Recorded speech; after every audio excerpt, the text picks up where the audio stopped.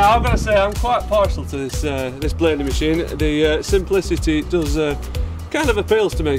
What's your opinion? I'd agree with you there, James. There is something kind of endearing about it. I think its simplicity is key to its success, because guys, certainly in Ireland, that are buying these type of machines want something that they can fix with a hammer and a vice grips. And bearing in mind that this is, it's a brand new machine from Blaney, obviously there's going to be a few refinements to be made yet. Is there any areas of the machine that you think could improve? Yeah, certainly straight off the bat, the box at the bottom of the steering column is too wide.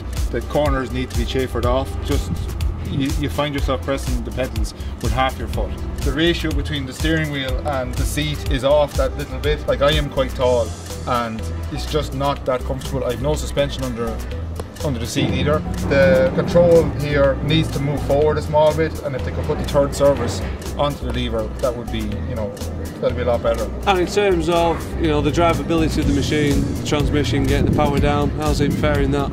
It certainly has guts. I mean, the 40 horsepower Yanmar engine, which is in some of the other opposition, is a gutsy engine.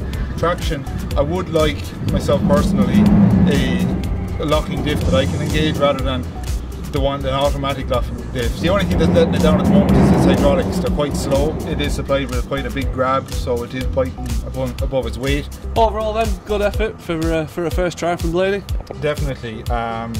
I would think it would be a contender in the future, yeah.